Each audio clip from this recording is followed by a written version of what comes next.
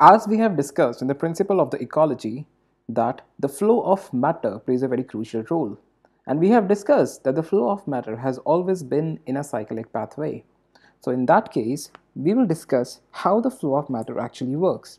So this is the beginning for the flow of matter.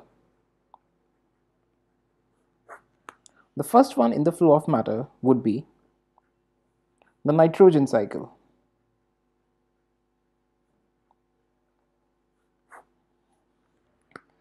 The nitrogen cycles mainly involves the 5 main processes.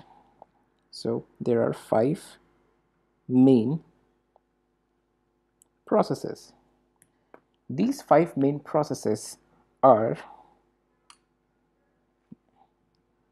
first is nitrogen fixation, then nitrification take place, then assimilation, then ammonification, and then finally denitrification. So it's like a cycle, here, then here, then here, and finally here. So like 1, 2, 3, 4, and 5. Now let's talk about each and every one of them. So first one was nitrogen fixation.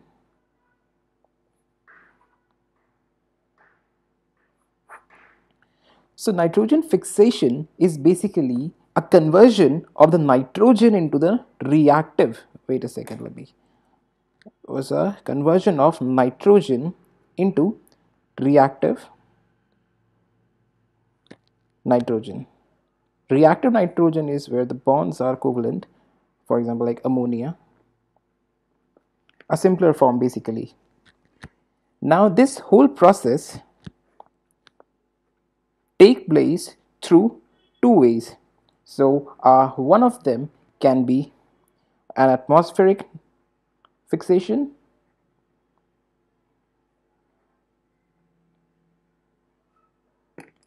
or it can either be through the bacterial fixation.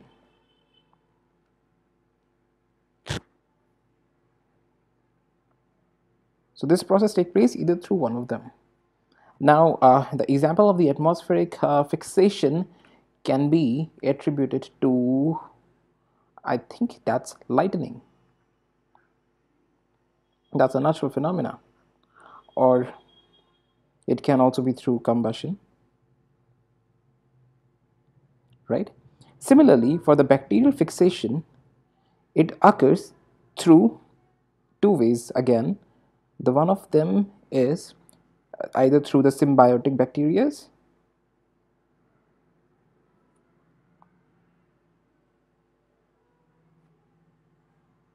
and other through the free living bacteria.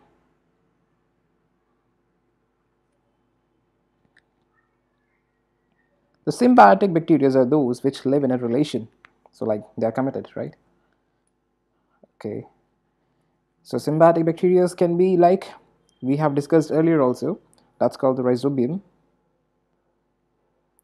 We have discussed this thing in interactions. The free living bacteria can be the nostoc, it can be the azobacter, AZO, I think, yeah. If I make a spelling mistake, please guys, do check it again. I'll make sure that there is no spelling mistakes. It can be cyanobacteria. Yes, these are the mostly one of them. So this is what nitrogen fixation means, that we are converting the nitrogen to the simpler form, that's called the reactive nitrogen, and that is the first stage. Now comes the second stage, that is nitrification.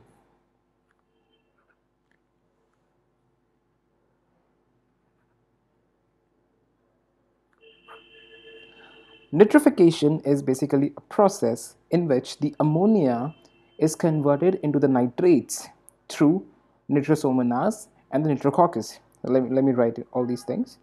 So it is a process where ammonia, which we got from here, is converted into nitrates.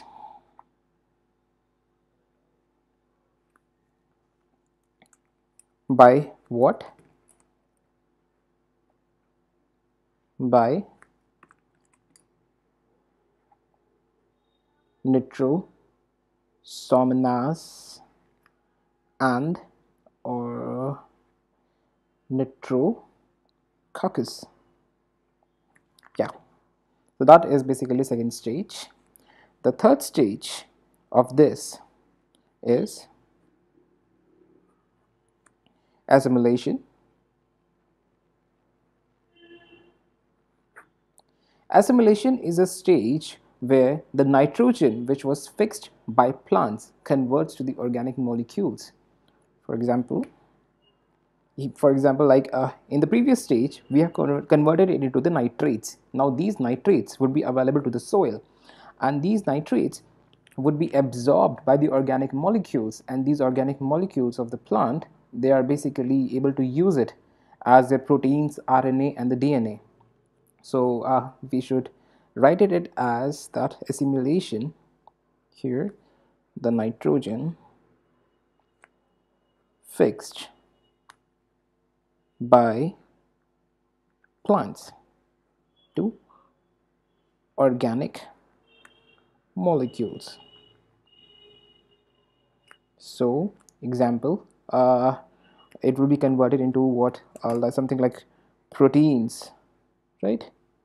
Proteins like the RNA or the DNA, right? So this is what it is. Now let's get back to the next stage, that is our fourth stage.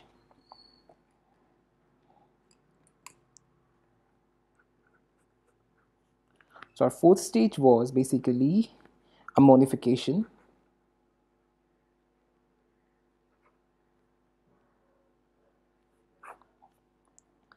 In this ammonification, what generally happens when a living organism like a plant, then which dies and get back to the soil, it releases a nitrogenous waste product in the form of the urea and the uric acid, and this whole process is called the ammonification. So we'll write it as a living organism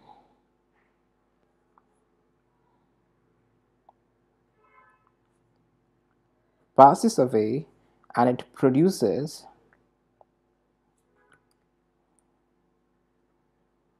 nitrogenous waste product. Example, urea is there, uric acid is there. Now we come to the final stage, that is our denitrification.